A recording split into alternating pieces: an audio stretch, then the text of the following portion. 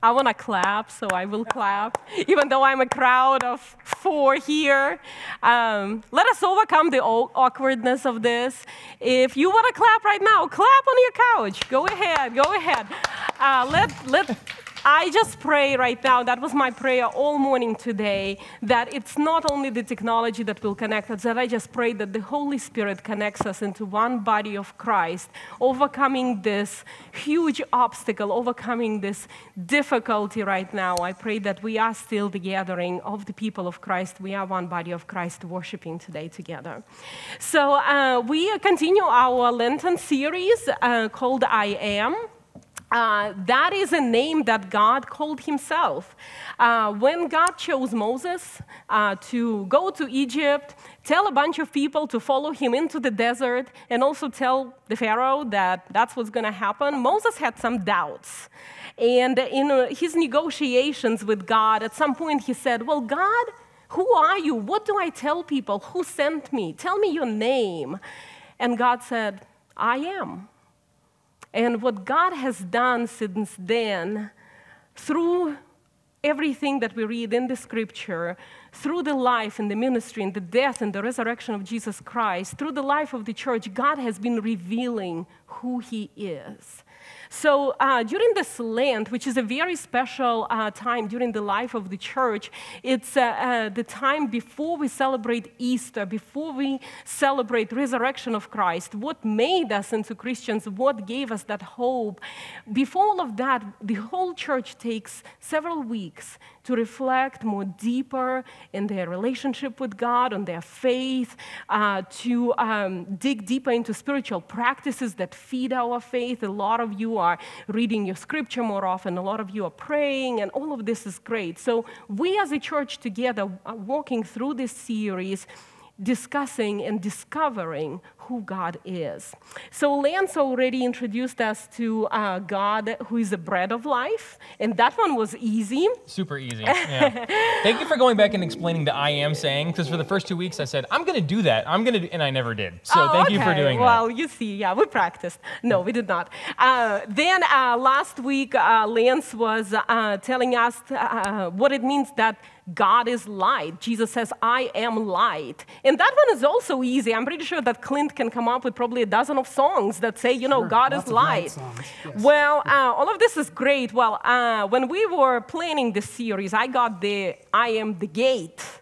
Easiest. Yes. That was the real simple one. Yeah, because I was supposed to be out of town this week. It was supposed to be spring break. I wasn't here. Zhinya, you got gate, and I'll be back for easy stuff. I'll be back for Shepherd. Yeah, so I got the gate, and I've been reading the scripture.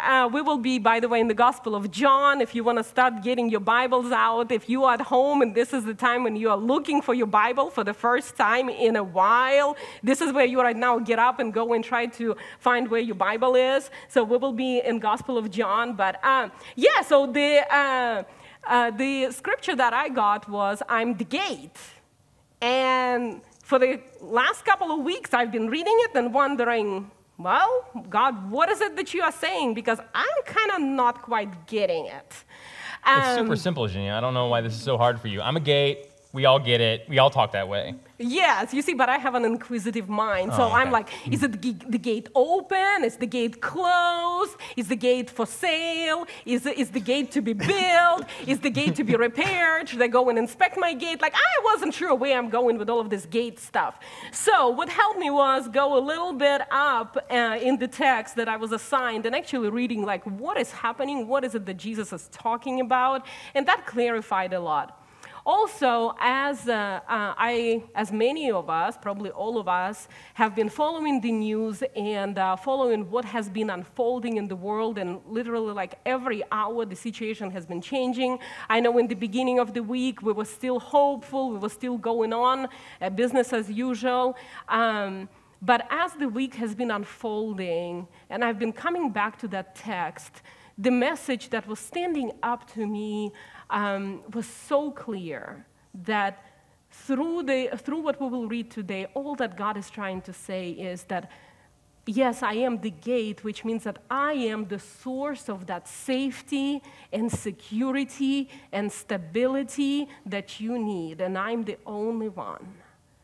And that is where I landed today. And I explained that because it is one of those preacher moments when the text has been selected earlier, but then as life goes on, God showed me where to go with it today.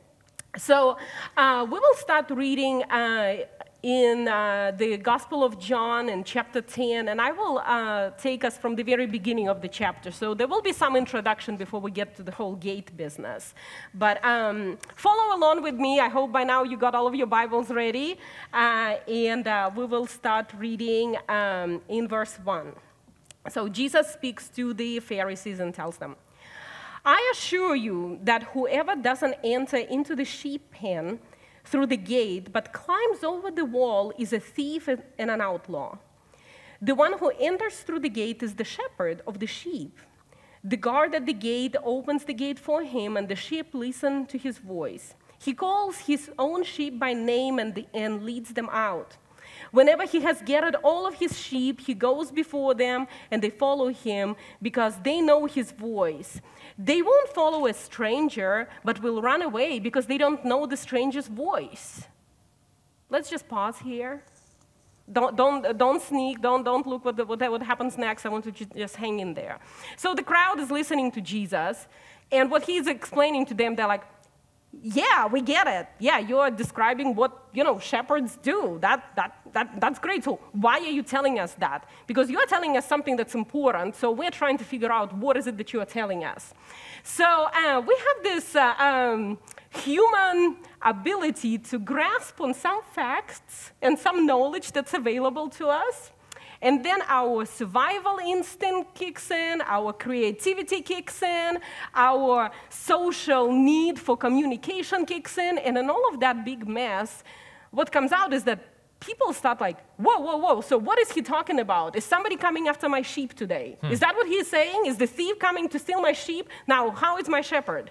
Is he a good guy? Is he a bad guy? Now another crowd is like, whoa, hold on. He's saying that there are some shepherds that have this amazing voice. I mean, once they start talking, the sheep just follows along. They go wherever they go. And somebody's standing there, well, my shepherd has an ugly voice. Gee, nobody's listening to him. It's hard to get a good shepherd. It's hard to get a good shepherd. So what is happening is that the crowd starts like, hey, I need a good shepherd. Do you know a good shepherd?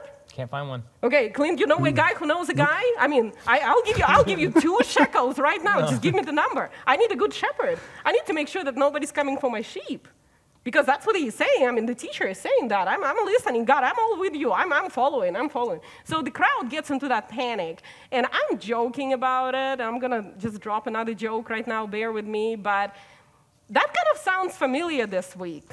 I mean, there is a reason why Amazon is out of toilet paper until April 15th. I mean, people are just doing their best at being people. That is what they are doing. We've been doing it since we were created. So Jesus looks at all of this commotion, and that's where we go back to the scripture. So now you are allowed to look at verse 6. Those who heard Jesus use this analogy didn't understand what he was saying. They didn't get it. Jesus says, all I'm trying to tell you is that I am the source of security and safety and stability. Everything else is fragile. Everything else is an illusion. I am the one who can provide that kind of a peace that I have just described to you talking about the Good Shepherd. They didn't get it. So if you ever read the scripture and you don't get it, don't get upset. God is pretty much used to it by now. So Jesus, seeing that people are not getting it, whatever it is that they were discussing, whether they were going with the finding a good shepherd, finding a good guy, discussing the voices that shepherds have, and what voice is more effective with sheep, whatever. Jesus says, you know what, I'm going to try again because they didn't get it. I'm just going to try again. Lance, you've tried a few times jokes, and they just kind of didn't work. How dare you, Xenia? And then you kind of chuckle, and then you move on. So none of this sounds familiar. This is all new to me. When it happens next time, this is your Jesus moment. Jesus did that. Thank you. He looked at the crowd. They're confused. He's like, you know what? I'm going to try again. So he is now twisting the story a little bit, trying to be a little bit more clear. And that's what he says. I assure you that I am the gate for the sheep. All who came before me were thieves and outlaws, but the sheep didn't listen to them. I am the gate. Whoever enters through me will be saved. They will come in and go out and find pasture. The thief enters only to steal, to kill, and destroy.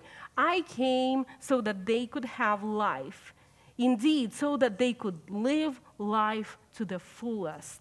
God speaks to us through the reading of the scripture. Thanks be to God. Thank you for being such good It's not my first time at church. Yeah. So Jesus is trying again, and he's saying, okay, guys, you're already thinking about your sheep. You're already thinking about your gates, where your sheep are. Let me tell you, I'm the gate that keeps sheep safe. I am the one that opens when it needs to open for sheep to go out, to come back, to have a full, normal life. I am that source. You don't need anything else. You don't need anyone else. And as I read the story again, just probably like yesterday, that is when I thought, well, God, this is what you are trying to tell us today. We are so overcome by fear. We're so overcome right now by stress of the crisis. We don't know what to do a whole lot of times. And you are bringing us a very clear message to look up to you as the source of safety and security. So I wanted to ask right now, Clint and Lance, if you guys think back at your life and if you feel that there were moments, there were times when you were overcome by that fear. What was it like? What was going on? Clint, you want to start? Oh, yeah, sure. The first thing that comes to mind for me, I'm a terrible decision maker. That song Waymaker, I wish Decision Maker was in there too. That God would just make the decisions for me. But I remember, this is right before I turned 30, which I won't say how long ago that was, but I decided that after some guidance and some prayer and talking with my wife, that I wanted to make a career change. And that's the first thing that comes to mind is just the uncertainty of, you've done something for X amount of years and you think you're pretty good at it, and then you're just going to jump in and start all over with something brand new. And now you've got a house and you've got kids and you've got a marriage and all that stuff. Oh, too. yeah. And, we were married and we had a 6-month-old at the time when we made that Perfect decision. time. So, Shake it up, was great. man. Mix it up. Great. My wife was super excited about the big decisions and changes we were making. So, as was I. But, I think that that safety and security that God provides and the guidance of the Good Shepherd, and just knowing that whatever decision that we did make, that we were going to be okay. But it was full of uncertainty and just not knowing what was going to happen.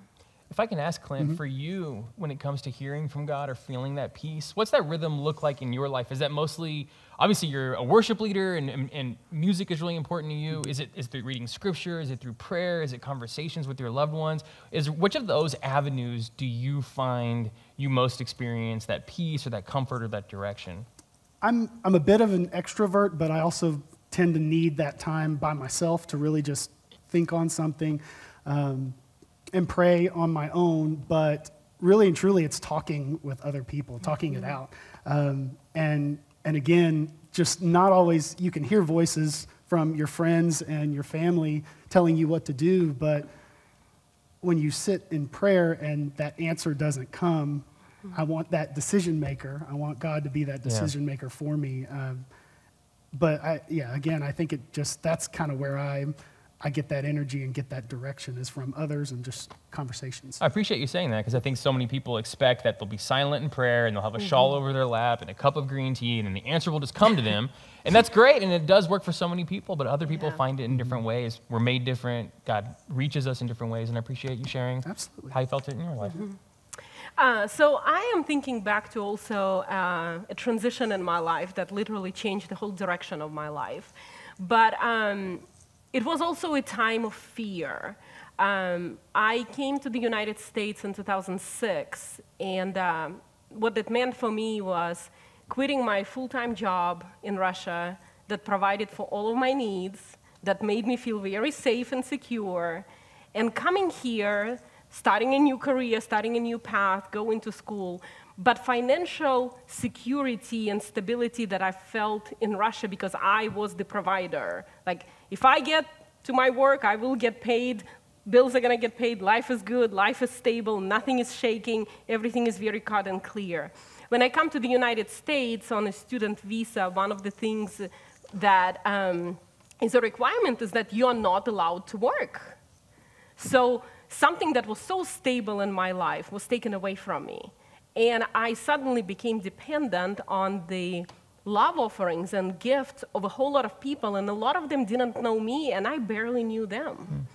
And it was just week by week of me getting Walmart gift cards or little checks, and that is what sustained me through several years until I changed my immigration status, until I was allowed to get a job. And I remember that even though it was a time of great blessing and God was working in my life and God was very present and changing the entire direction where I was going, I went to seminary, I answered God's call to ministry, but underlying all of that was constant fear of financial insecurity. What if the Walmart card is not going to come when I need gas? What if people who send me $50 checks will not send it for whatever reason? How am I going to get groceries? So that fear was eating up the realization how blessed I am. Yeah. And I struggled with it. I prayed about it. I knew that this is not something that God wants me to feel. I probably highlighted and underlined every single verse in the Bible that said, do not fear. It didn't work. I still feared. And I just lived with that fear. I lived with it until my situation changed and I was able to work. And it was crushing. It was soul-crushing in many times. You talked about living with that, and I didn't realize until you were telling it now that wasn't you needing to live in that space of trust and vulnerability for a couple hours or even a couple weeks. It was years. I never realized. So, because I feel like we talk a lot of times like you just need to trust and power through this moment, and we always kind of imagine that moment being really short. No, it was years. What was it like to live for years, but at the same time with the fear, but also with that constant sustaining It's a struggle. grace? It's a constant struggle. It's a constant prayer or self-talk that, look, these people are faithful, the people are supporting you. For whatever reason, they keep sending you money that you need, and they send you just enough. Everything that you need is covered. But I'm also, I like to have things under my control. I like to know that if I have $1.38 into my account, I know when my paycheck kicks in. I don't like sitting there and waiting. Yeah, I can't relate. Yeah. So it was a struggle. It was a struggle, and I just lived with it until it was over. One of the things that we were talking about as we were coming together and getting ready to share is the reality of fear that exists in this moment. And I don't know about y'all, if your Christian social media feed has a lot of people posting, do not fear, do not fear, do not fear over and over again. And that's absolutely right and absolutely true. But I want to talk a little bit about that do not fear, and particularly in this context of Jesus, as an invitation rather than a commandment, as an invitation into grace and trust rather than just a commandment. You know, because you were trying, I'm really, really scared. Yes. I'm being told, don't fear, and that's not helping me. No, it didn't help at all. Yeah, so is there a way that maybe we can hear about this Christ who's the good shepherd, who's the gate, who brings us into the pen, and where we can enter and exit and live in that kind of trust? And so I want to share a bit of my own experience. So this is not my first experience with an extended time of social distancing or even with quarantine. I've had probably added up together over a year of my life has been lived in some form of social distancing or quarantine. And so I've shared a couple times in the gathering. I think y'all have both heard that in 2009, I was diagnosed with stage 4 cancer. It had a recurrence of that cancer in 2012. And so when you have the kind of cancer that I had, which was a cancer of the immune system, the best treatment is chemotherapy. And so chemotherapy is just poison. If you've ever walked alongside someone who's going through cancer, the chemotherapy attacks the tumors and hurts the tumors, but it also hurts a lot of the rest of you. And the kinds of chemotherapies that I were taking were really damaging to the bone marrow. And in addition to fighting off the tumors, it was also killing my bone marrow. And so in your body, I did not know this because I did not pay much attention in 8th grade science, but your bone marrow is where your blood cells are made. Those are your red blood cells that carry oxygen and your white blood cells that fight disease. And so over and over again in 2009 for 6 months while I'm taking all these treatments, I am constantly in an immunosuppressed place. I am vulnerable. I'm wearing a mask. I can't go out in public. It's really scary, and I lived in that place for a long time. Fortunately, it got better. Cancer went away for a while, and it came back in 2012. And the kind of cancer at that point that I had that came back was so scary that the best treatment was just tons and tons of chemo, to the point where it would actually kill all my bone marrow. They took some bone marrow out beforehand, and then it would be a transplant of that bone marrow back into me that would save my life. And as a part of that process, they gave me so much chemotherapy that all my bone marrow died. And so every day, I was in the hospital for about a month overall. They would come into the room, and they would take that little whiteboard on the door, and they would write my white blood cell counts. And I don't remember what the healthy ones are supposed to be. I know mine were in the triple digits and the double digits, and then 9, 5, 0. It was gone. So I lived, when we talk about this fear of disease, when we talk about this fear of other people, this fear of connection and what it can do to you, I felt like I really know that place. I spent a lot of time in that place. Even on the other side of that, I was so vulnerable for so long. I had to live in this way. And I remember talking to someone I love very much, a really close family member of mine, and they wanted so badly for me to not worry. They would constantly say, "Don't be afraid. Don't be afraid. Just don't be afraid. Did it work? Just power through." It wasn't as easy as that. And they're being encouraging. They're being so supportive. They're being so great. And this isn't a person with a super strong faith background, but just don't be afraid. Don't worry. And at one point, I had to tell them, I'm afraid because this is scary. I'm afraid because this is scary, and I have to accept it. And I have to open my arms up to it, and I have to let that in. I need to let that fear in.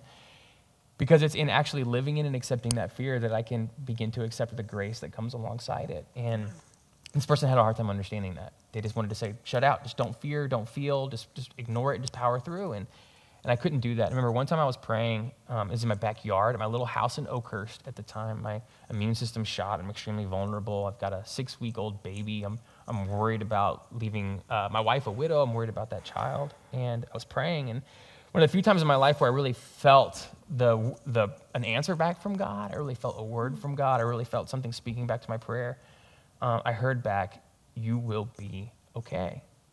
It will be okay. Things will be okay." And it was amazing when I heard that, because the word that I heard didn't say, "You will be okay, and I promise you that you won't get sick." It wasn't, "You will be okay, and I promise the medical outcome is exactly what you want." It wasn't, "You will be okay, and I promise nothing bad is ever going to happen to you again." It wasn't that. It was, "You will be okay. Your child, your wife, they will be okay. Everything ultimately will be okay." That doesn't mean there won't be a scary time. It doesn't mean there won't be a threat of illness. It doesn't mean that things won't be really hard for you at some point. But ultimately, it will be okay. That's my promise to you. That's what I heard, and that's what I felt. And so when you hear these words about don't fear, and I'm providing, it isn't a commandment, don't fear, because to fear would be a lack of trust or a lack of faith. It's an invitation. Don't fear. It's an invitation to recognize, no, this is scary. No, there are thieves and robbers. No, there are things that hurt and maim and kill. No, there's disease. No, there's illness. Destroy. There's so many things that are good reasons for fear, but at the same time, I need you to know everything will be okay. It's an invitation to, even when you're facing storms, even when you're facing challenges, even when you're facing economic uncertainty, even when you're facing upheaval in your career path, even when you're facing all sorts of difficulties, everything will be okay. It's an invitation. If you want, you can trust in that. If you want, you can believe in that. If you want, you can live in that way. Yeah. So that's our word to you today. Christ is the gate.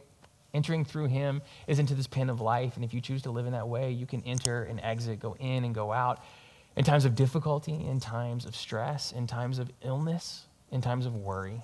Christ is there for us. And this commandment to do not fear is not a commandment so much as it is an invitation to acknowledge, feel those fears, know that it's scary, and even doing so, trust that everything will be okay because Christ said it would be. We're going to close in a word of prayer in just a moment, and the typical rhythm for us is to come together physically for the sacrament of communion. Obviously, that's not going to work today, and so what we're going to do instead is the prayer of examen. We talked about this a few weeks ago in a sermon series earlier in the year when we were talking about prayer. Prayer of examen is a rhythm of prayer. It's a rhythm of pausing and reflecting on our own lives. I want to put you on the spot, Clint. Would you mind playing the prayer chords underneath us as we pray? Sure. Would you mind pulling up and giving us a little bit of music that goes with it, just to help us, we're coming together in prayer. So what I'm going to lead us in is the prayer of examine. I'm going to guide us in a couple different things to become aware of. I'm going to guide us in some reflection. I'm going to invite us in Christ's presence and promise to us as we go forward. So together as the gathering in diaspora, together united by the Spirit of Christ, together as one church, wherever we are in worship today, please come together and join me in our prayer of examine. Great and loving God, Father, Son, and Holy Spirit, over thousands of years, your people have endured so many reasons for fear, so many reasons for concern and loss. God, there have been epidemics in the past. There's been wars in the past. There's been illness in the past. There's been economic trauma in the past. There's been so many opportunities for people to fear. And God, over and over again, you meet us in the midst of our worry. God, you promise us that even though there is always a reason to be worried, and sometimes we're stronger than others, you are always there for us. You are always with us. Oh God, we are never alone because your power and presence in Christ and the Holy Spirit that walks alongside us every day. Together as a church, oh God, spread across miles and distance, but united with your word and your Spirit, help us as we first become aware of your presence. Wherever we are, oh God, help us come to realize, to hear, to feel, and to know in our bodies, our spirits, and our minds your presence with us today.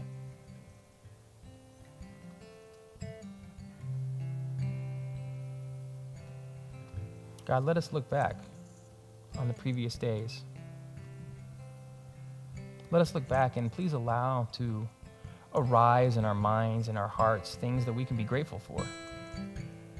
So much cause for worry and concern, but in the midst of that also, God, are blessings and gifts, miracles, large and small.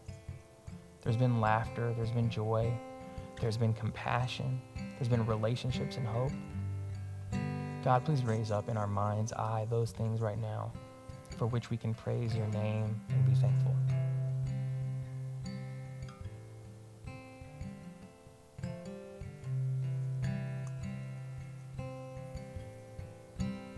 God, I ask now, as we come together, that we each be allowed to focus on the emotions that are riding high. For some of us, that will be peace and grace, and oh God, we give you thanks for that.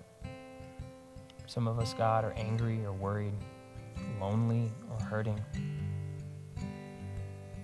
God, as we pay special attention to the emotions of our heart, let us do so with the knowledge of your presence and grace.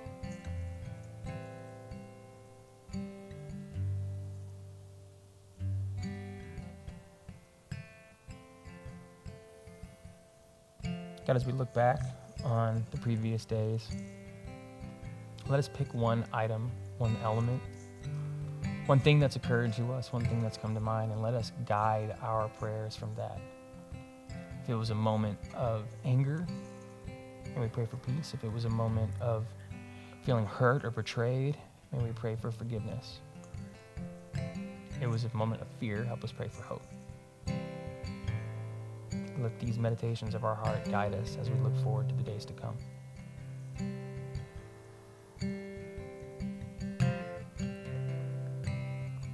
Loving God, Father, Son, and Holy Spirit, our journey with you is not over.